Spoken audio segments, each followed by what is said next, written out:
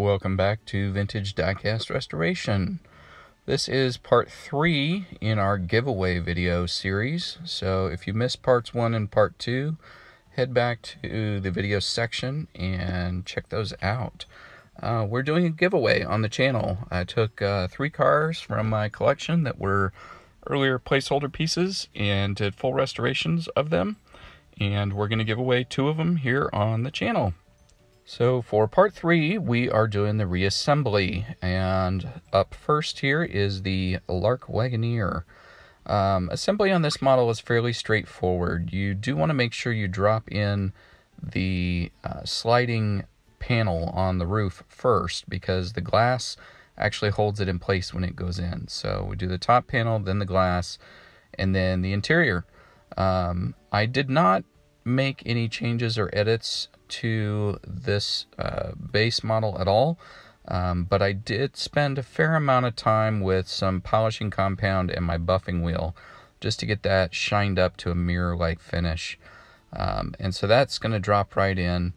And I do have the color match screws. These are the screws that were in the model when I painted it. I always put the screws in before I paint. One, it helps keep the threads clear of any overspray or paint.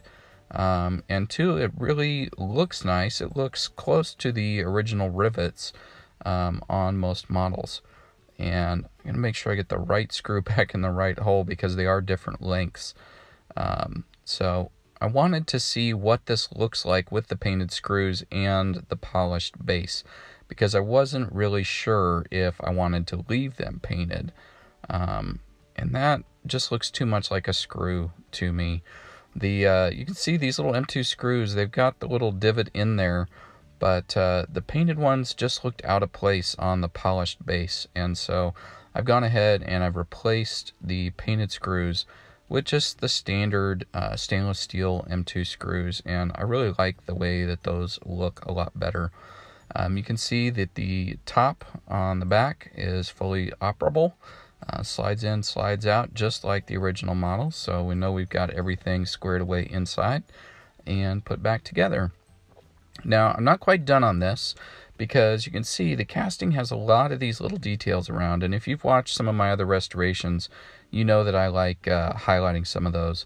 I also have this one little spot right here on the door.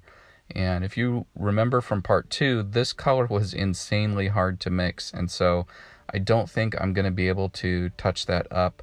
I might try a little buffing compound on there and going over it with a soft buffing wheel to see if that gets it out. That has the chance of also just coming off. But for the assembly for the second model, I've got the little Bedford tipper here, and as you can see, this one came out just gorgeous. The paint is really glossy, shiny.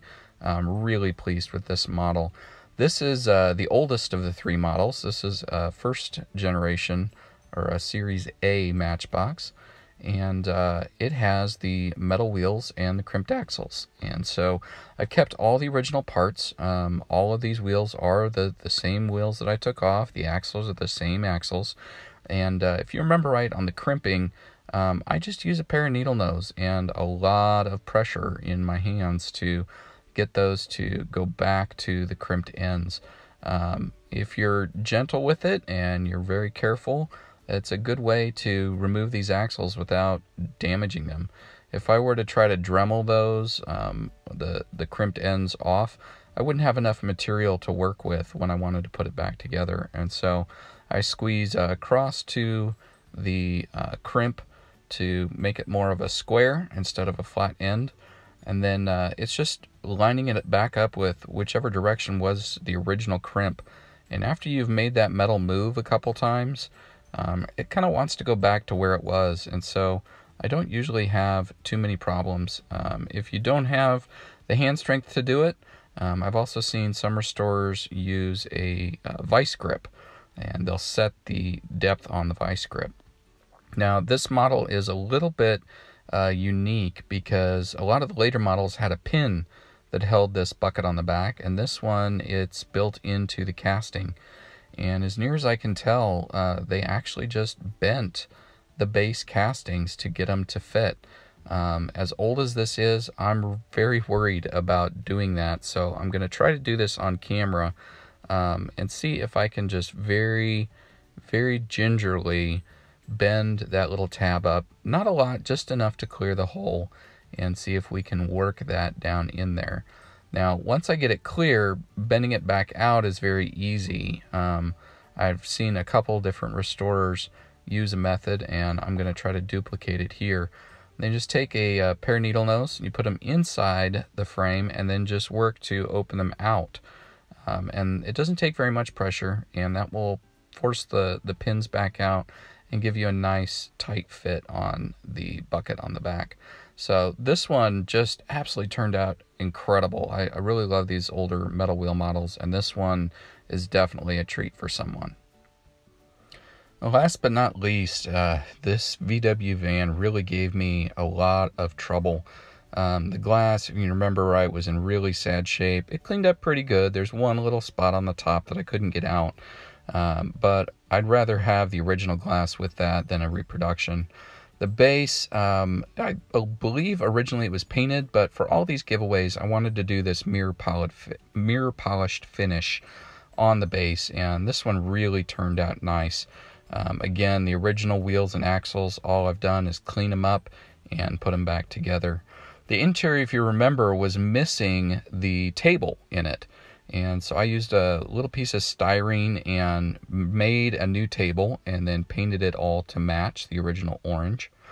The casting itself, here you can see how close to square I got it. These two A-pillars ended up breaking off when I tried to straighten it all and get it all out. And you can see the middle one is still a little bit off. Whatever kind of trauma happened to this thing, I don't know if somebody stepped on it or it got slammed in a car door. I mean, it was really out of whack, and it took a lot of work to get it back in. And then last but not least, our reproduction doors. These things were a bear to get into the van. You can see here we've got them out. I was not really able to show this process on camera because it just fought me every little bit. As you can see, they're held in with two little pins, one on the top, one on the bottom. And normally this bottom piece is riveted in place after the doors are in place. Obviously, I did not have the luxury of being able to pull that off. And so I had to really work at it and couldn't film it. But I was able to get everything all reassembled. And the one door's a little loose, but I think it's going to stay in. After I got the doors on, I noticed that I have a slightly different finish, even though all the base paint is the same, and that's because I used a really nice gloss clear coat on the main casting, and I didn't do the doors. And I didn't realize that until I'd gone through that whole process to try to get those doors in place. And I just figured, you know, if I try to take them out and clear coat them, I'm going to end up snapping one of those little pegs off and having to start all over with those doors. And I know there's been a little bit of a delay in getting these videos out because it's just a lot of work to do it all and video it all and edit everything. And so I know it's not ideal, and maybe whoever gets this wants to take on that challenge of trying to add the clear coat to the doors so that the finish all matches. On these rivets, these are too small for me to drill and tap, and so this one, honestly, it holds together just with the tension that it's under pretty well. I may add a little dab of super glue in there, but again, for the giveaway, I'm hoping this is going out to someone who's really going to enjoy it and give it a new home. And so if they do want to take it apart, if they want to customize it, if they want to make any changes to what I've done, it'll be easier if I leave those rivets clear. And so that's what I'm going to do. I didn't have time. I try to edit these videos down so that they don't get too long. I mean, we'd be here for hours if I didn't leave quite a bit on the cutting room floor. But I did want to show and go through the process of detailing out at least one of these models. All of these models are getting detailed. I'll do the paint outs for the lights and the bumpers and all that good stuff for all of the giveaway cars, and you'll see that in the reveal video. That will be in part 4. But for the VW, I wanted to show at least, some of what I go through. I always try to toe the line of being true to the original and true to what might have been able to come out of the Lesney factory originally. And, knowing that as these went down the assembly line, the ladies that were painting them had just a few seconds to do it. And so they weren't doing multiple colors. They weren't using chrome on the bumpers like I'm able to now. So my finishes are a little nicer than the factory would have been. But I like to think they're in the same spirit of what Lesney would have done if they would have had all the time in the world to give to the people that were doing the assemblies on these. All my finished paints are the same as what I paint the base castings in. I use the Testors enamel paints. And I love this orange color. I think it's called Tangerine. And it's just like the perfect shade of yellowy orange for side marker lights. It's about all I use it for, and I'm still on the original jar. I did make a slight adjustment to it. I added a little bit of red to the factory color to kind of get it a little bit darker, a little more in that amber color range. But this is all I use it for. It's just tiny little dabs here and there on my side marker lights. So I think I can probably restore at least a couple hundred models before I run out of this jar and have to do that again.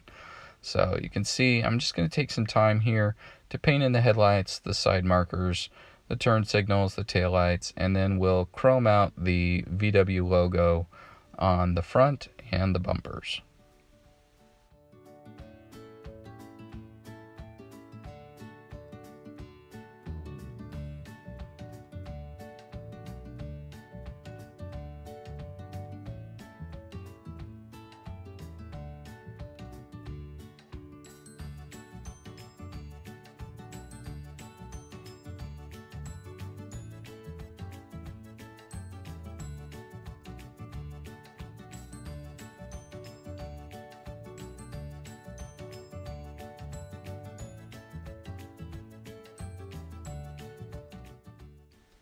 To do the chrome, I use a Molotow brand liquid chrome pen, and this is absolutely the best match for chrome in the diecast models that I have been able to find.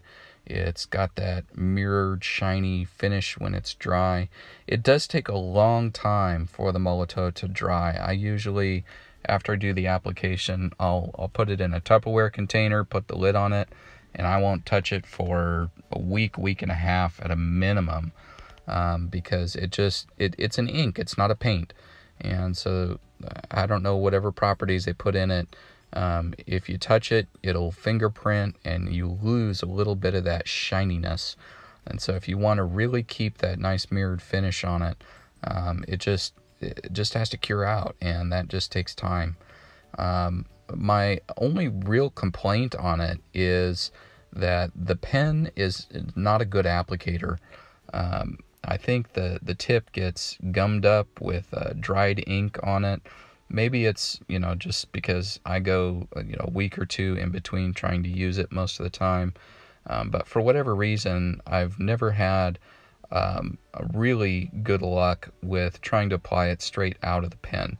And so what I typically will do is squeeze a little bit out of the pen into the bottom of one of my mixing cups there, and then I just use one of my fine detail brushes in order to do the application. I also like to go underneath the bumpers, so if anybody picks the cars up, turns them over, the bumper looks just like the bumper would on a real car. It's going to follow that whole roll, that wrap, all the way along the sides and then down underneath. And then, as always, like I've done on my previous models, I like to highlight some of those casting details, the door handles, little trim pieces. We'll go ahead and shine up the ends of the axle heads here a little bit as well. And, I think it just makes for, in the end, a little bit finer detailed model. And I keep going back to the Molotow, as hard as it is to work with, because the end results really are the best with it. I want to thank you for watching this week. If you enjoyed this video, click that like button down below. If you want to keep up with the channel and all of our other things, click that subscribe, ring the bell so you get notified when we post new content. And as always, follow the link in the description. Vote for which one of these you would like to win. At the end of, I think at the end of this week, I'm going to do a drawing based on the followers to our Facebook page and subscribers to the channels, and I'm going to give away 2 of these models. So go vote.